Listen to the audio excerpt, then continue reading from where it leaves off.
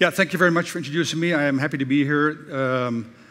I've been here for the last, I think, 5-6 years on behalf of Semtech, and today I'm here for Dracula to speak about something that I believe is very disruptive for the entire IoT industry, and specifically for the LoRaWAN ecosystem.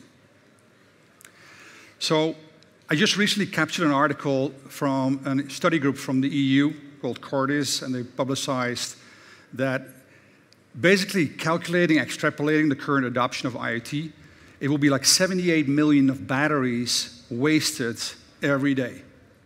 78 million batteries a day, right? Is that sustainable? Definitely not. So I think we as an entire IoT ecosystem have also an obligation here to think more sustainable.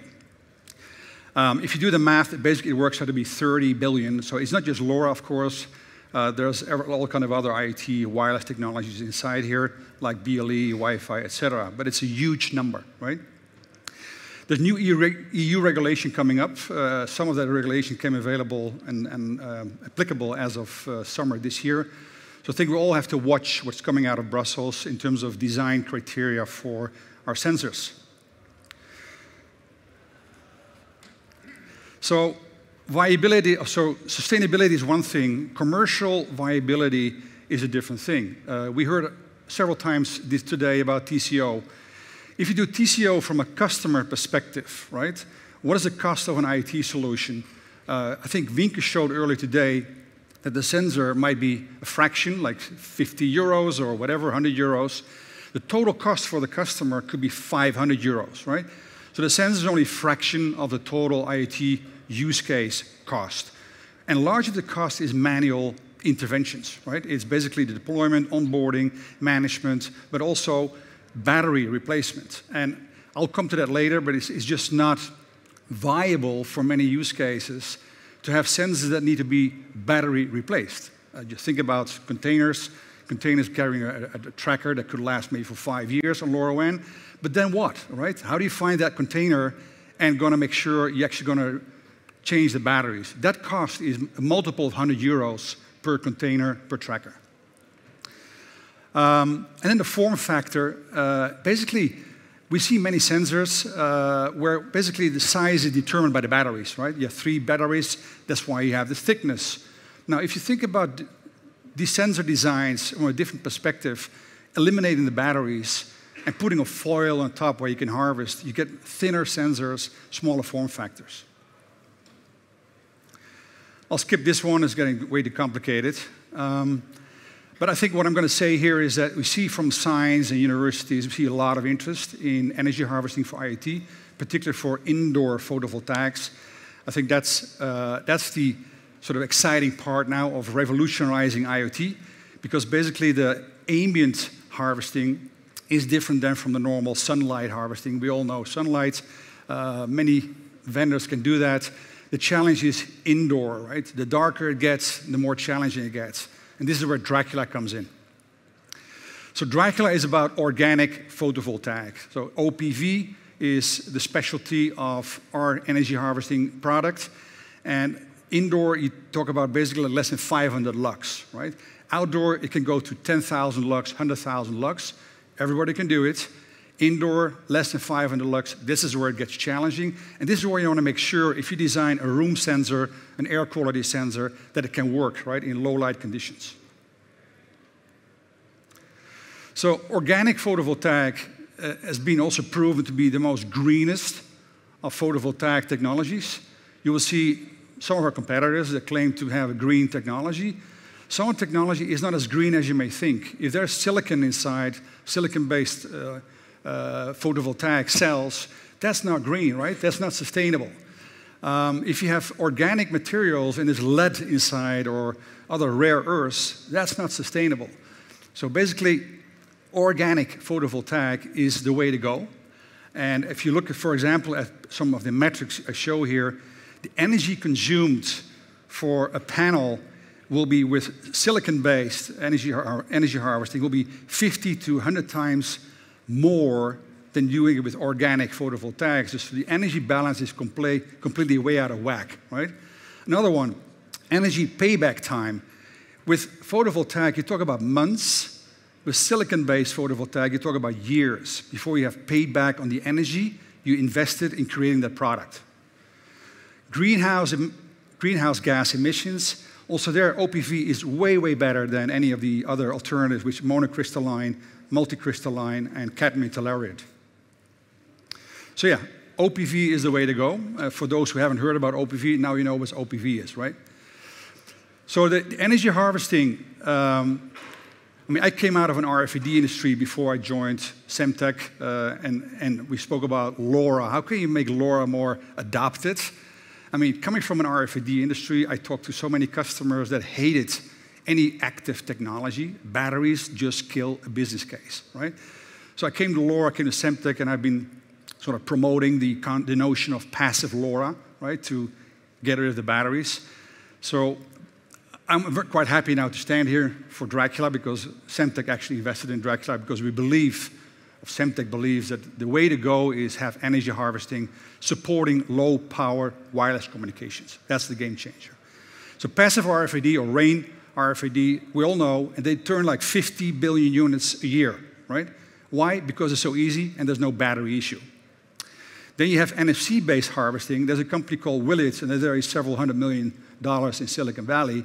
It's a game changer. It's BLE-based harvesting, right? So I think we all got to think about LoRa now moving on and become energy harvested for any other sensors that we're going to develop in the future. So the way to think about it, it could be a hybrid solution. So you're made to keep the primary battery in the sensor, and you extend that with energy harvesting to just extend the lifetime of that particular product, right? What does it give you is the certainty that if the battery completely goes out, let's imagine this tracker on the container, if the battery goes down, basically the location is off the radar. So if that asset moves on, last position seen is wrong. It's not the right location. Now, if there's an energy harvesting module in that tracker, it can last forever, right? Although it will not maybe blink every 10 minutes, but you will get maybe a daily blink where the tracker or where that asset is. So extending the lifetime is a first step to go, I think, for any sensor manufacturer in the room here. Think about doing that, right? More disruptive, replace the entire battery, right? And I'll show you later how that can be done.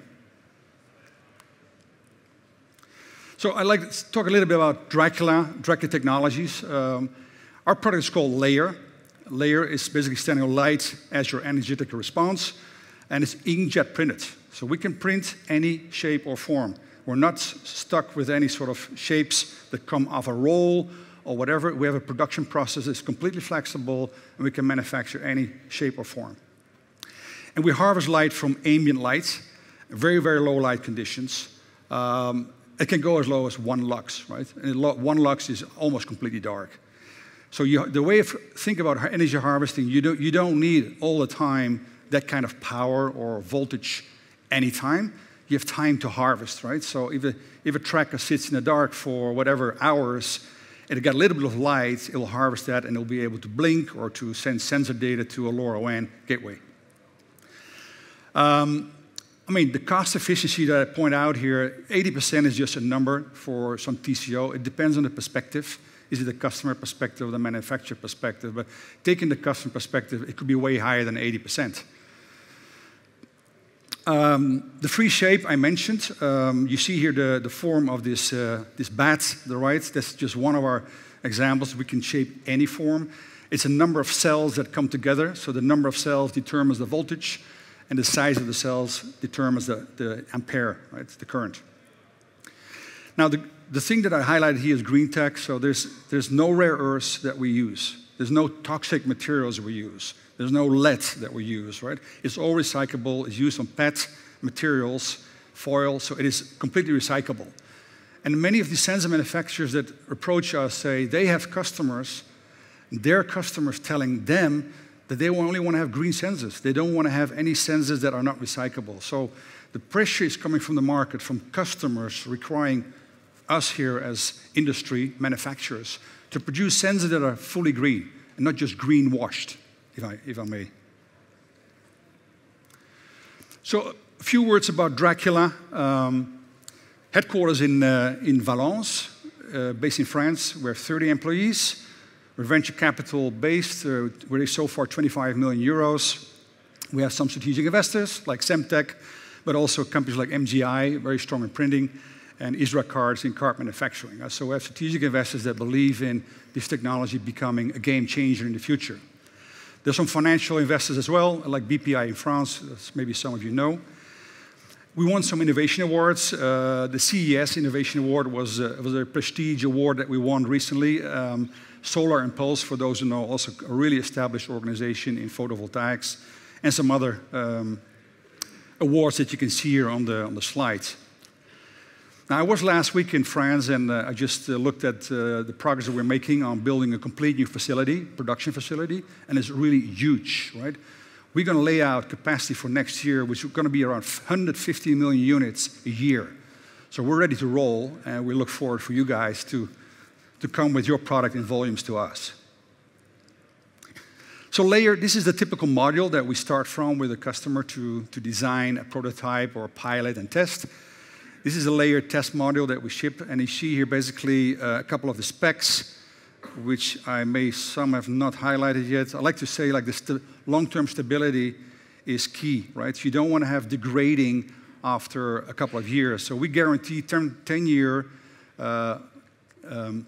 guarantee of performance in indoor environments, and outdoor with direct sun exposure during 5 years in a row, we can guarantee 5 years, right? So the technology is perfect in indoor, can have basically perpetual life because the degradation will only be like 10–20% after 10 years, so it could last maybe 20 years, but degradation will, of course, go on over time.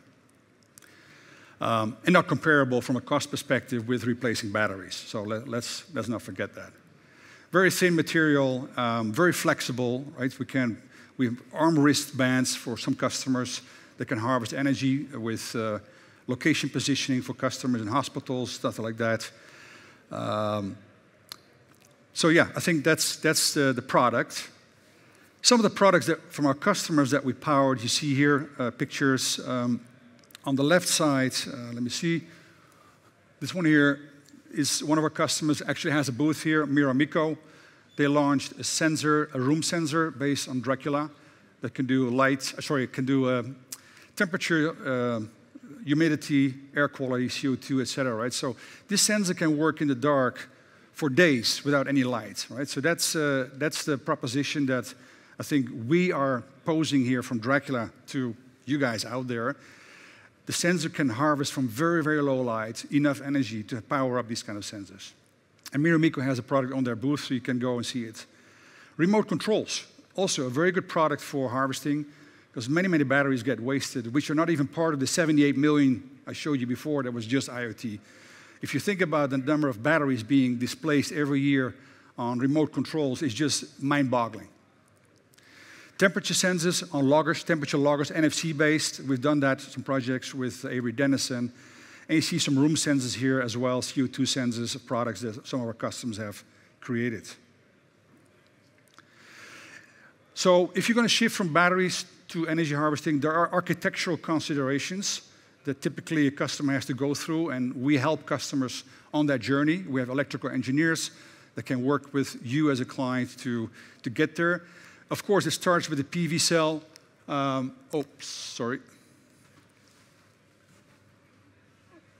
Okay, I'll go straight into this here.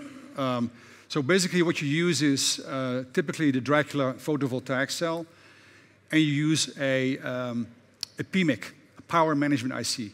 The PMIC basically manages the harvesting and the consumption in between the energy sources, which could be a solar cell with a primary or a secondary battery, and it has basically the application consuming the power, right? So to optimize its power play, EPs is one of those PMIC manufacturers, and we do a lot of projects with EPs.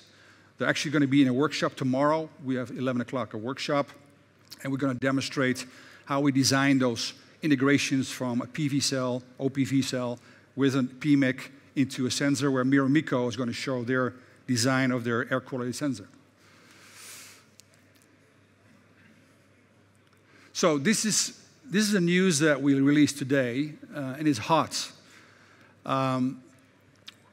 Many people in this industry have tried trackers, and I was with Semtech until last year.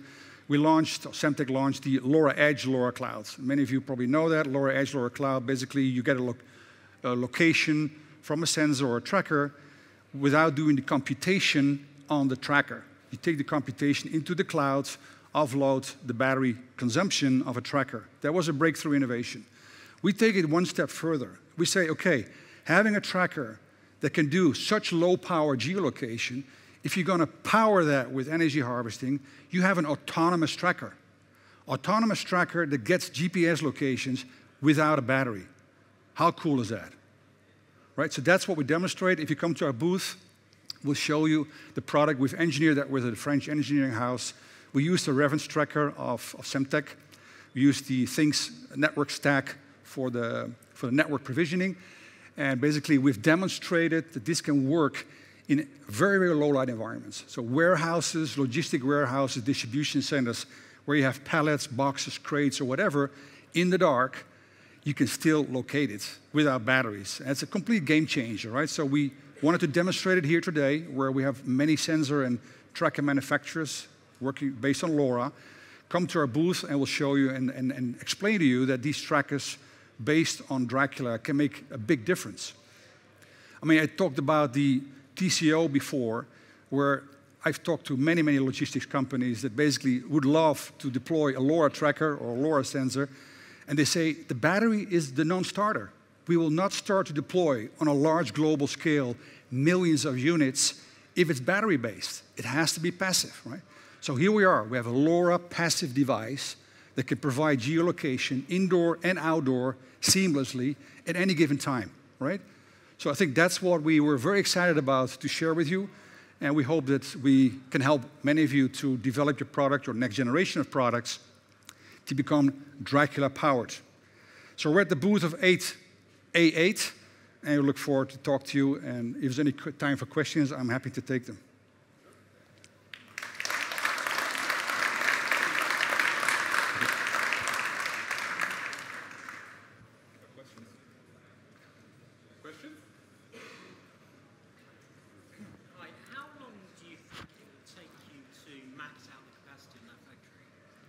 To max out the capacity of your factory? It depends on light conditions. Like 200 lux, with 200 lux, we've demonstrated to get every 6 hours a blink of a location. In 200 lux, this is probably 100 lux here, right? I mean in production, you know, to manufacture units. Yes. So as I said, we created a huge production facility in France now, so 150 million units a year, translating to what, 10 million units a month, right? So we're ready to roll. And when do you think you'll get towards that kind of scale? I mean, how fast is this going to go? We're ready. As of January, the whole production facility is there, and we can take orders, right? To go on large-scale volumes. Happy to talk to you. No further questions, then again, thank you very much, and have a great day. Thank you.